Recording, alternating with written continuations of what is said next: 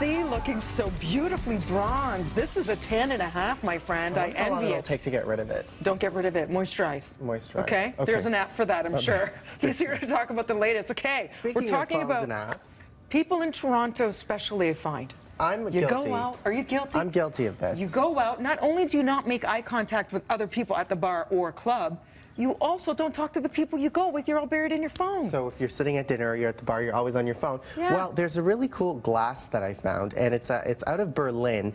And what it is, it's a glass, but on the bottom there's a ridge, and you have to have your cell phone there to put your glass down. So it forces your cell phone to stay on the table so that you continue to converse and then have conversation. Like a coaster. Like a coaster. So it's a cell phone coaster, and it's a glass that fits that.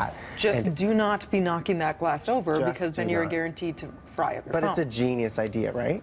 It is, because you're forced, like you said, to actually be out in these social places and actually be social, which is the point. Yeah, so right now it's only available for sale in Berlin, but we're hoping that this takes off, I'm going to send them a few tweets and hope that they bring this to Canada sometime soon. It's a really good idea, so. There should be cell phone free nights at certain clubs or restaurants where it's mandatory. Yeah. Wouldn't that be cool? Well, my friends and I play this game where you put your phones on top of each other, and the first person to reach for their phone, you pay for the whole tab. I love that. You pay the tab. It's like cell phone Jenga. Cell phone Jenga. Smartphone Jenga. Thanks, Winston. Do you have another one? One more quick thing. We were talking earlier about the subway station platforms, right? Well, Paris has this idea too, and we're not the only ones who've thought of this. There's a club here.